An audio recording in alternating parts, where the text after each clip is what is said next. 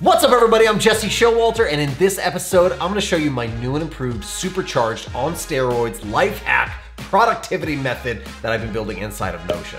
That is a lot of buzzwords, I'm really sorry. I've been using this new and improved method for the last few weeks and it's been absolutely blowing my mind. It's helped me to organize anything and everything. And in today's episode, we're gonna talk about relational databases inside of Notion, as well as sorting, filtering, and a new and improved dashboard space where I can see everything at a 10,000 foot view. Let's check it out.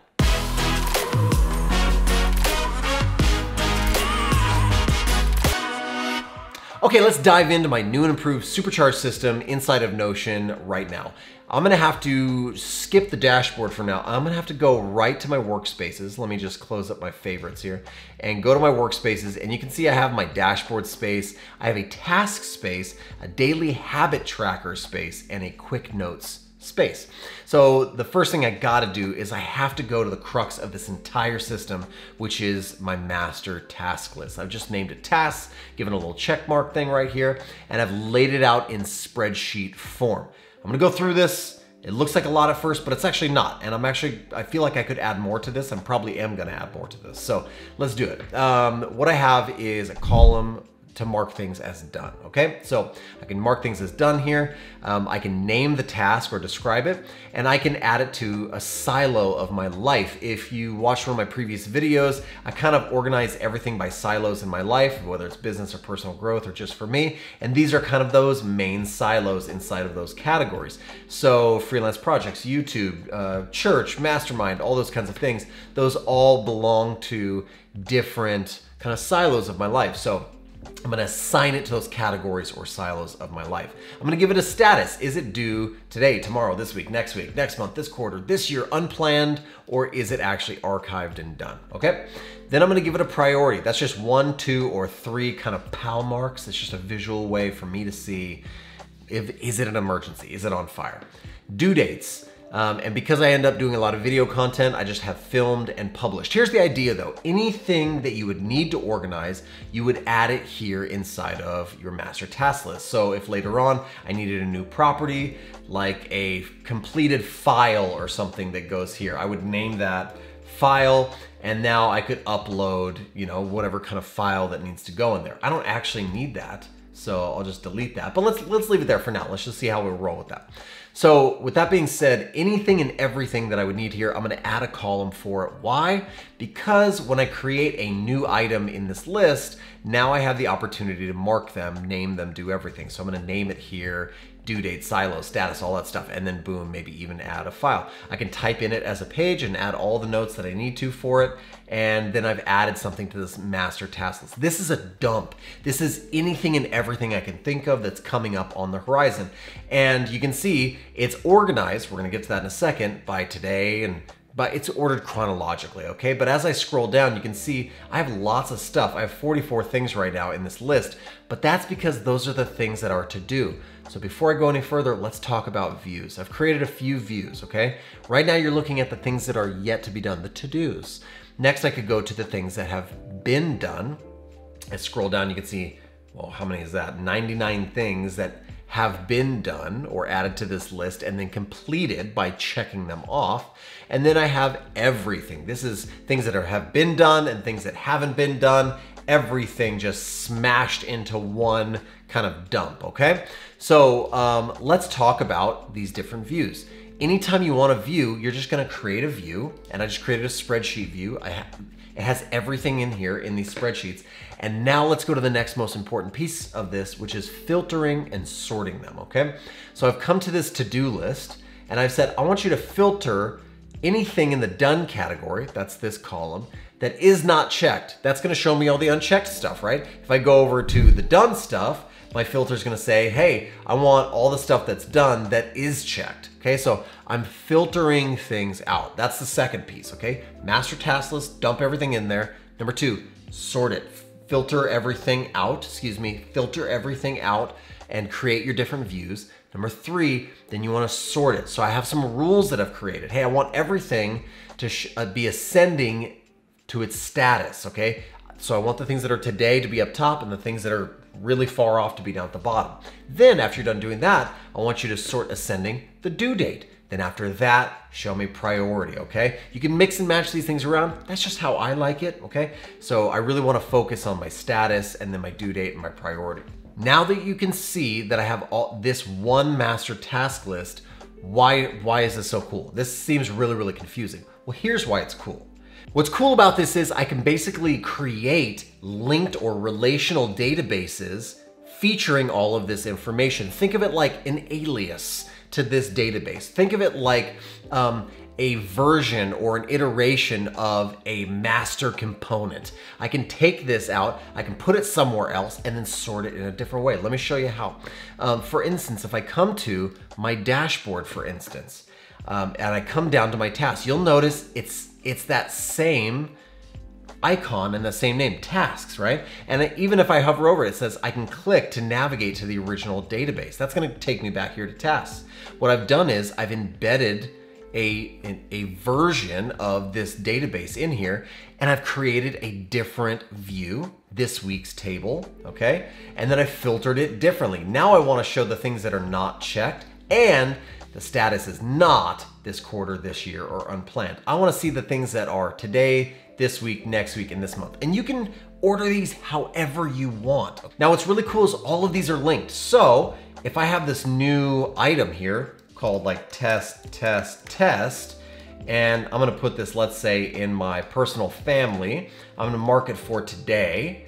I'm going to give it a high priority. When I go back to my master task list, you'll see that test, test, test has actually been created. So if you create a task on any one of these linked databases or these instances of this database, it's always gonna dump back in to your master task list. If I delete it here, okay, delete it here, it's gonna delete it everywhere. It no longer exists in the instances of this dashboard. So if I head over to YouTube, here's like all of the information about content and the way that I plan content for YouTube. I have a calendar view. That's literally, look, it's just my master task list set into a content calendar, and it's filtered out a certain way so that it only shows the things that are siloed in YouTube. Only showing things actually that have a due date because of the calendar format, right? So calendar format, due dates, those match up really, really nicely. But if I scroll down, I can see unscheduled content ideas, right? Here's a whole list of ideas, content ideas, that I haven't really planned yet. I haven't written anything, I haven't put them in a spot, but if I want to, check this out, I can actually interact between these instances. I can grab this piece of content, drag it up, and now it's immediately given it a date. It's ripped it out of this task list down here, or this filtered view, and it's put it up in this filtered view. So here's all of my unscheduled content ideas. If you go down below, here's all of my archived content, all the stuff that I actually have viewed. So that's pretty cool. I've just scheduled everything in multiple views. Really, really nice, okay? So I've done that in a bunch of places, and anywhere that I want to. It's a freelance project. I'm gonna come into each one of these individual freelance projects, and I can put all of my freelance to-dos inside of here so that I can be looking at freelance projects and only see those things tagged in that silo, but it all still lives back here in my master task list. I don't have one of those out here on the very outset of this freelance category. Why don't we create one? I'm gonna go here and type relational or database or create linked database. I'm gonna put it right there, and I'm just gonna select tasks. If you don't see it, you could type it out and start spelling it. Let's do tasks. Then I have this view right here. Why don't we just really quickly add a filter. So I wanna add a new filter. I want the silo that is freelance and business. Boom. Now all the freelance and business stuff is here, and I can see all those tasks in a glimpse. It's so nice. And so you can do this anywhere you want to. It's amazing. Actually, I kind of like that. Bring that back really quick. That was really, really nice. Don't go away. Drag this right up here. How about that? Let's put it right up here. That's nice. I like it. Super cool. Okay, great. This is awesome. I love it. I can create a new one of these inside of each one of my projects if I want to, and then they'll show up here. For instance, if I wanted to go into this old project that I did, Android UI project, I think what I would actually do first is go into tasks. I'd probably get rid of this file since we're not using that, and I would create a single select, and I would call this project, okay? And then I would maybe come down here to like, let's create a new project here. Like, let's call this Android screens, like, or mock-ups or something, okay? I could come into my project and put Android, okay? Now I've marked it as something. Let's put it in freelance and business. Okay, cool. So that's pretty cool. Let's go back to freelance projects. We see we have that, it's marked as Android. We could go in here and do the same thing. I could come in here, I could do database. How do we do it? There it is, create a linked database. I'm gonna select tasks, but I'm going to, obviously, I don't wanna show everything in the entire world. I just want to, again, filter it, add my filter.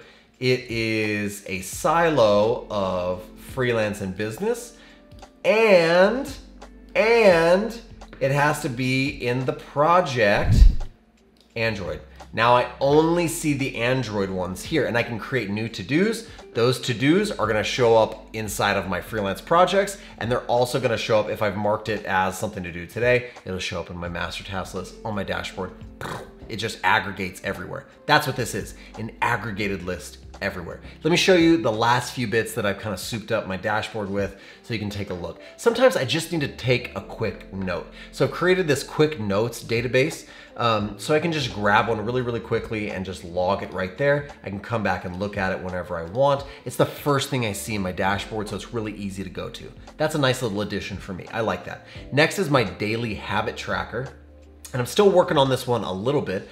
I'd like to basically create a template out of this so each week I can create a new one. But for now, I'm just erasing everything each week and just starting over from scratch. So what I have is all of my daily habits in kind of this spreadsheet view. I'm doing Monday through Saturday, Sunday being my day of rest. So what I'm gonna do is put the habit over here. What's my goal? How many do I want to accomplish? Do I think it's easy, medium, or hard? And then I want to check them off as I go, okay? So checking them off. I've also put in the calculations at the bottom.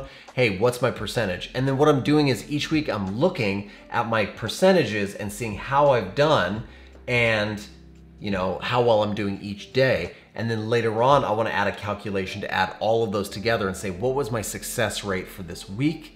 And then I can judge or gauge 1 week off of another. That's the goal. I haven't quite gotten there yet, but for now, this is a really nice dashboard for me. I can look at some quick notes, my daily habit tracker, I'm gonna check in on daily, and I'm gonna drop down to my tasks and see what is today. Do I need to move something from this week to tomorrow or tomorrow to today? And I'm just handling things like that, and I can always drop down and see everything in all the silos of my life. That is my new and improved supercharged workflow inside of Notion.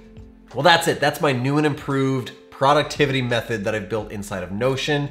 It's really simple when you get down to it, but super duper effective for keeping an eye on every single thing. I hope you guys enjoyed this video. If you did, make sure to leave a thumbs up, subscribe to the channel. I do tons of videos about design and development and productivity and workflow just like this one, so maybe stick around. If you have any questions, leave those in the comments and check the description for a link to Notion if you want to check it out and maybe use it yourself.